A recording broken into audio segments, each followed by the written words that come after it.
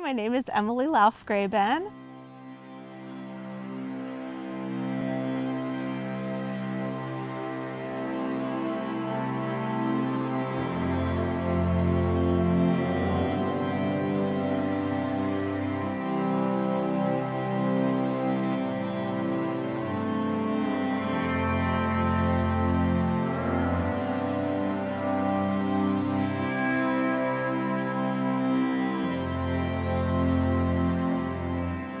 I grew up in a suburb of Boston, Massachusetts, Brookline. There really weren't any what I would call believing Christians. It was something I didn't really have any exposure to except through the media. I came out to St. Louis for college, and I remember being struck by kind of this incongruity between what the media was saying about how Christians were and what I was feeling from almost all the Christians that seemed to come into my path. The message I had been getting was that, Christians are judgmental. They, like to sanction people's behavior and look down on people, and they're cruel and disdainful toward people who suffer.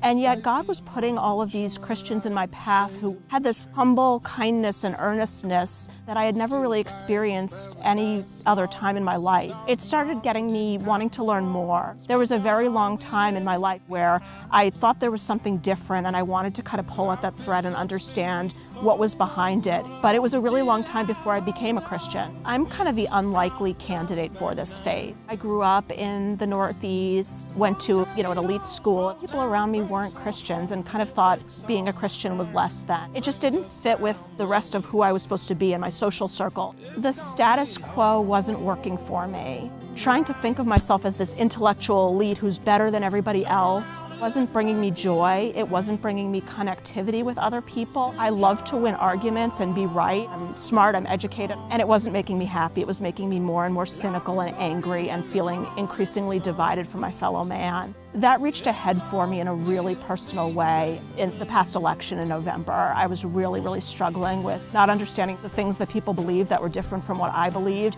and feeling tremendous disdain for people. I really didn't want Donald Trump to win the election, and then the night he won, it was probably the worst devastation of my life. All of a sudden, I came to one of my best friends who was a Christian. She said to me, "I don't understand what you're feeling, but I woke up and I felt burdened by your pain, and I just asked God to show me the pain you were feeling and why you felt it." And that was just so awe-inspiring to me and humbling that this person was asking in earnest to feel what I was feeling. There were kind of a few critical moments in my transition toward becoming Christian, and that was one of them. We don't live in a world where there is a lot of humility and earnestness. I had a very hard childhood, especially considering I grew up in a family that was wealthy, had all of my material needs met. Both of my two siblings, my older sister and my younger brother, are autistic. And our family really had to abide by all of their needs and rules and restrictions just in order to keep the peace. And it was literally at the level where the police would have to come if we couldn't keep the peace, because situations would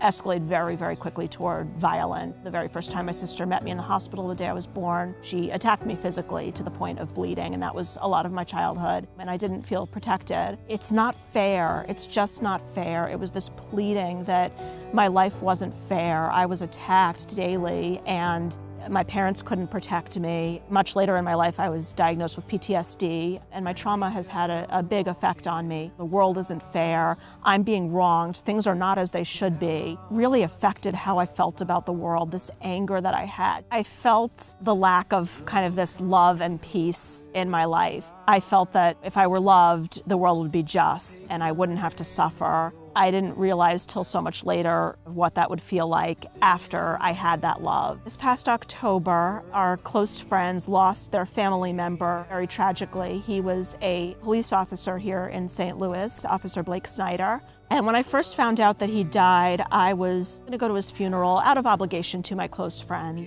I didn't realize that this police officer who was murdered in the line of duty was going to be the person, even though I never met him, who led me to God. Going to his funeral and learning about the kind of person he was had the effect of revealing God to me. He was a police officer who served with great humility and love and sacrifice for his fellow man. The people who knew him told me he would have chosen this. He knew how dangerous it was to be a police officer nowadays and chose this, responded to this calling because he was comfortable with the possibility that he might die in service and in love to his fellow man. And what is a more powerful way to witness to Jesus' love for us than dying in service and love for your fellow man? That really witnessed to me. I think also hearing his family members, who are my closest of friends, talk about how they still love his killer.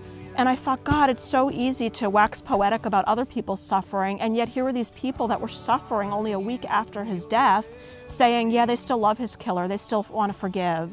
That's really, really powerful, and really, that's God's grace, and that just caused this huge impact on me. That was, I had to pay attention to that. I think that was when I knew I was saved. That anger and that trauma and that sadness and that despair just lifted and transformed into this love and care and compassion. There was something really divine in that, in the act of Christ choosing to die for us and then the resurrection. He took on our pain, and in doing that, we were redeemed. That has been a calling for me, to take on the pain and the suffering that other people feel, taking that in empathy and compassion, and in the process showing them the path out. That is what Christ did for me. All of the anger that I talked about, it all became love. It all became suddenly the people I hated, I really cared about and wanted to connect with. One of my friends observed that non-Christians seem to want to exclude and distance from those that make them angry or unhappy. As a Christian, I wanted to get to know them and embrace them and show them Christ's love. So it was this huge change from, I'm defriending this person on Facebook because they're wrong and they disagree with me, to I want to connect with their soul. I want to show them what this is. That ego kind of sublimated, and now I'm able to hear other points of view without feeling threatened, and yet still, quietly, calmly, peacefully, and lovingly hold my ground and show and witness God's love for all of us.